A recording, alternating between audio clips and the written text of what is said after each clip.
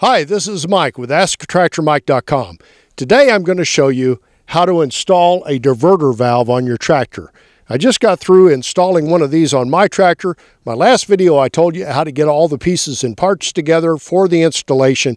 Today we're going to get right on the installation. And this is a kit that is designed for weekend farmers like me, hobby farmer guys, to install on their compact tractors with just a few basic tools and really basic hydraulic flow knowledge.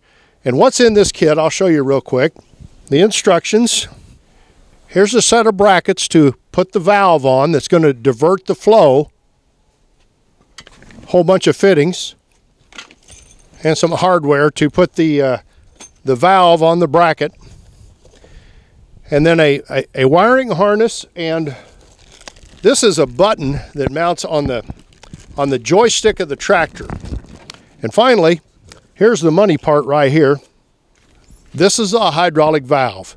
And basically what this does, it takes the oil that's flowing in this port, and without the button pushed, it comes out this port, but when you push the button, it comes out these ports.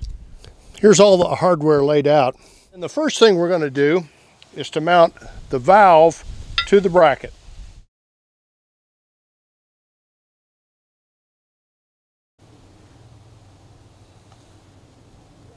You'll notice as I'm installing this, I've got a piece of rubber underneath the bracket for the diverter valve, and this is just some of that. It's a magnetic rubber material.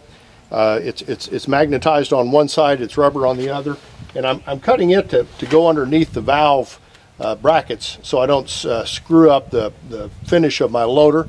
I want it to, if I ever take it off and put it on another tractor, and if I ever trade tractors, I'll probably do that. I don't want to have a big mark here, so I'm cutting that to size to put underneath there.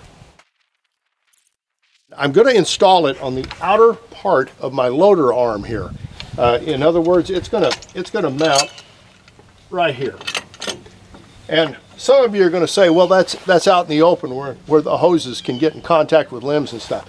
I get that. I would rather have it mounted somewhere more protected. But I don't know how to do that. There's really tight quarters inside, and it would be difficult to mount it in there. And when you think about it, you know, my loader bracket is not scratched up from limbs. The tires and the loader bucket stick out further, and they're fine. So I think this will be okay up here, but there will be hoses coming out from this valve and going down to the front of the loaders. In the kit, the bolts that are supplied could be too long. If your loader is a little thinner than mine, these bolts could be a little bit too long, so you may have to get some shorter bolts to go here.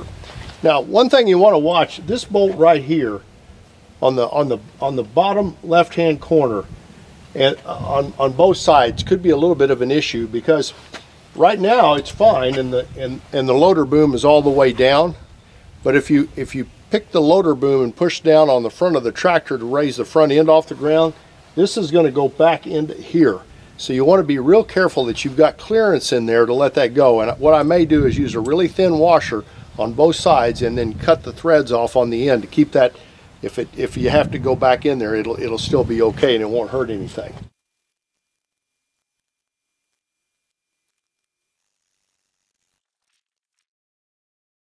The next step of the process is to mount the button that activates the diverter valve. And I'm going to mount it on the inside of my joystick, so when I've got my hand on my joystick, will be this hand, my thumb will control that button and divert the flow of oil, and I think that'll work out well. Now, what I'm going to try to do is pull up this grommet here where my joystick is and run my wires down through this plate here underneath the tractor. And in order to do that, I'd like to go through that grommet, but that has to go through the grommet, and this has to go through the fuse, and this is going to go to the fuse block of my tractor, and it has its own fuse, and this goes to plug in to go to the valve to activate the diverter.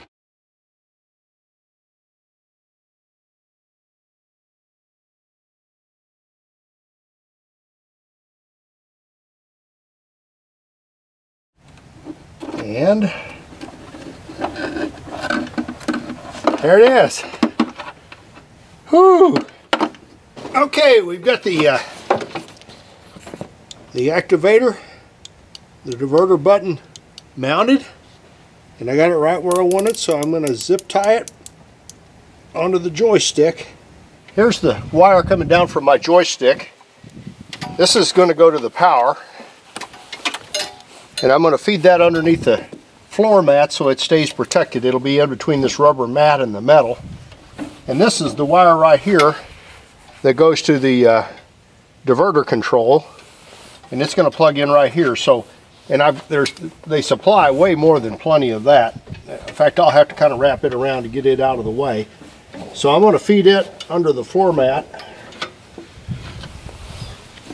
and have it come up right here. And we're going to connect that in the back here, like so, and just kind of feed that up underneath there. And then this is the power wire, and it's going to go the same direction underneath the floor mat, and it's headed to a power source. All right, just to show you where I'm at so far, there's the gray wire that goes to the diverter right there. Where I've got it snaked from, I've got it coming out under the floor mat, and I've got it going underneath this shield and around down away from the hydro pedal. It does a little loop there, and then it's coming up the side of the loader, and that's not where it's going to end up, but that's where I'm going to stop with it until I get my hydraulic lines on. I've got it tied here to the bracket that holds the diverter on, and I'm going to try to tuck that away, but I'm going to leave, they give you a lot of wire with this, and I'm going to leave a loop of wire in case sometime I forget to disconnect this if I'm taking my loader off. And so when I start to raise this up, that ought to uncoil this loop of wire, and it'll tell me, whoa, you need to take that loose when you take your loader off. Okay, I'm going to take my hydraulic hoses and run them underneath the loader and kind of parallel to the hoses that are already there. And when I've kind of figured out where I want everything, I'll zip tie them together, and that'll be a little bit later on. But they're going to go something like that, and then come out down here at the front. These hoses, incidentally, I debated on how long to get them. I may have gotten them a little too long. They're 96 inches long. You'll have to measure for your tractor. I thought about taking them back and getting 7 feet or 6 feet even. But if I ever forget to if I'm taking my grapple off and I forget to disconnect the hoses, I'd like to have a little extra. So when I start to pull away, they get tight, and it reminds me to unhook them before I pull them out. All right, now I'm going to put my flat face couplers on. That's what they look like. That's what's on the front of a skid loader, and that's what I recommend. You can put any kind of hydraulic fittings you want on, but those are the ones we always used when I worked in the dealership world, and they seem to work the best. I'm going to dummy this up first to show you how this works. I'm taking 3/8 inch pipe thread to pipe thread, putting it right here, and I'll put pipe joint cement on it later and tighten it up, but I'm just going to show you how the plumbing works. From there, I put an elbow going down that was supplied with the kit. Now underneath here, I'm going to put the elbow on first that was supplied with the kit, right there. Now, we're going to go from 1/2 inch female JIC to 3/8 inch pipe. And this is JIC, so the hoses are going to come up under here and go in here. And again, I haven't tightened that yet, but I will.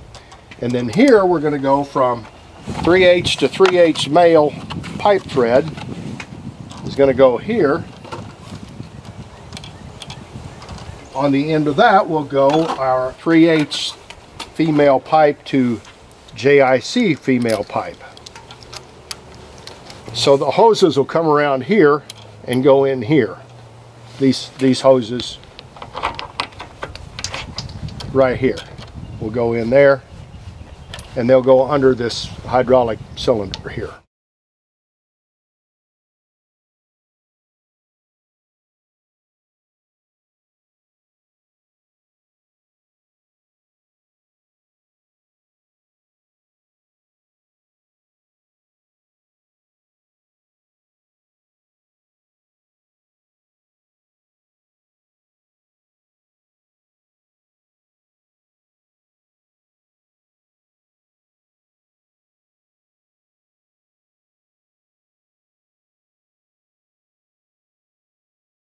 Now on this side, I'm going to dummy everything up to show you what it looks like. First this was supplied with a kit from 3/8 inch to 3/8 inch pipe thread. Here we're going to put a little extension on, which is just a 3/8 to 3/8 pipe thread. I'm going to put it on here, and that will enable us to put the elbow here to clear this other elbow, get the hose that's headed down. So I got a nice kind of professional look going here. We'll put it all together.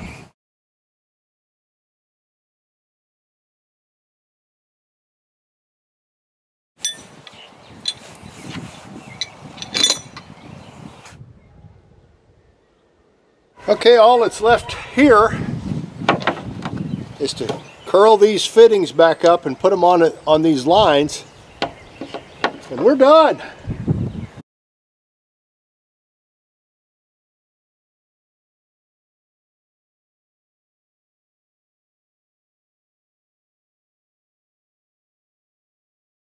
Last step of the project was snaking a ground wire to a bolt that stuck into the main frame of the tractor, which wasn't any big deal, and then finding power. And I agonized over where to get power, and finally there's a wire that goes to the fuel solenoid shutoff, and it is switched. In other words, it's controlled by the key, and I wired into the connector there, and that worked out great. When I fired the tractor up, everything worked. Now it takes some time to bleed all of the oil out of the cylinders, and your tractor should do that on its own. So hold the button and run everything, and as soon as it'll take a few minutes. It's kind of like the end of Apollo 13, where you're waiting for the guys to radio in they're okay. It takes a while for that oil to flow, but eventually it does, and mine worked the first time without any problem. Now a couple of things. First off, Kubota's got a regeneration system. And if you're putting this on a Kubota tractor, you may have to put it in the raise and lower part of your valve. In other words, you may have to find hoses that control the cylinders that raise and lower, and tap into that system. That's on certain Kubotas and no other tractors I know of. Secondly, anytime you're working around hydraulics, always take the pressure off the lines by jiggling your joystick back and forth and forward and back to make sure you take pressure off. And when you're connecting your electrical system, make sure you disconnect the battery.